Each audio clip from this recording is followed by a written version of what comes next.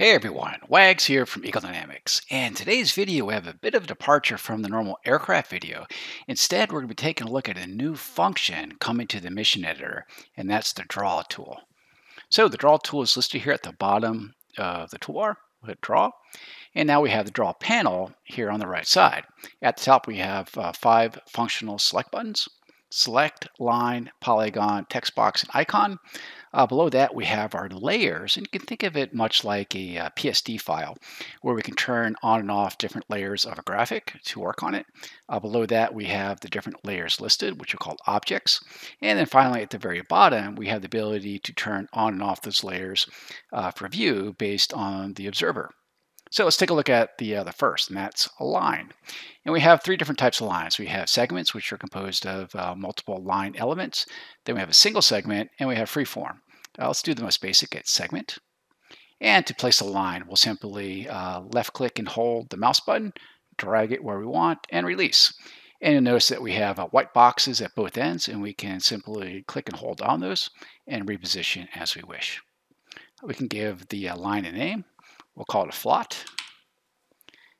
We can adjust the color. Right now it's defaulted red, but we can go ahead and say make it blue. We can adjust the thickness, either with the arrows here or just type it in. Then we have the style. And here we have solid, dot, dashed, cross, square, and triangles. I'll do a triangle.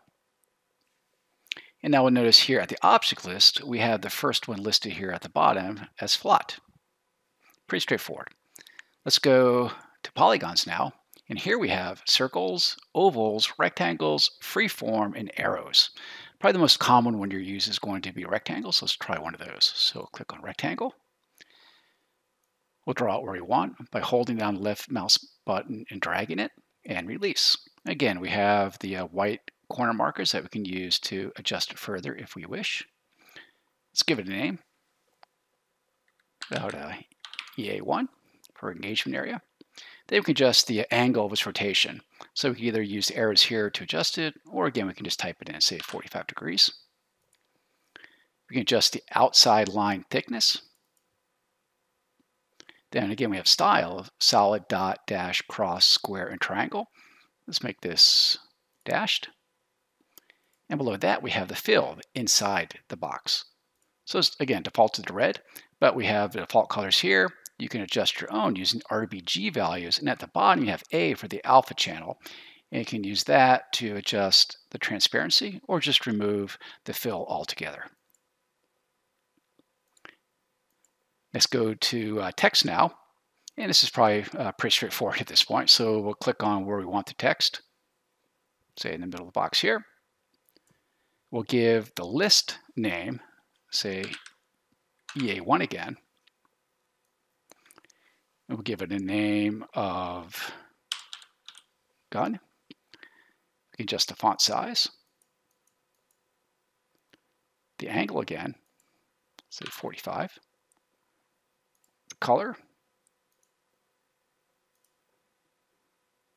The thickness of the outside box. The fill. Again, I'm going to go ahead and actually remove the fill altogether.